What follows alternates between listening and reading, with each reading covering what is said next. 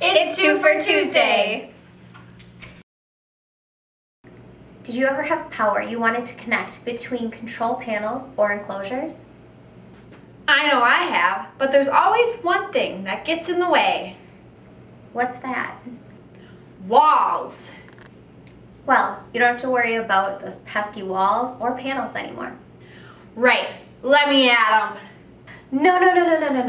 I have an easier, less destructive way to take care of this with WAGO's panel feed-through solutions. Oh yeah, I forgot that we have pluggable interconnect solutions for all sorts of applications. All you need to do is make a cutout into the wall or panel and insert the frame into the opening.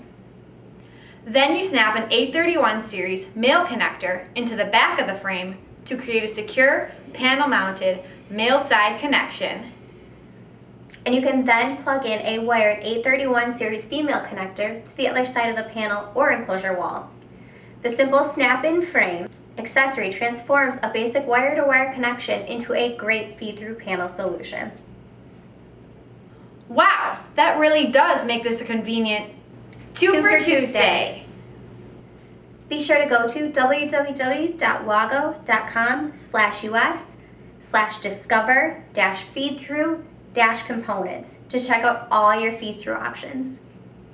That's www.wago.com/us/discover-feedthrough-components. Happy Tuesday!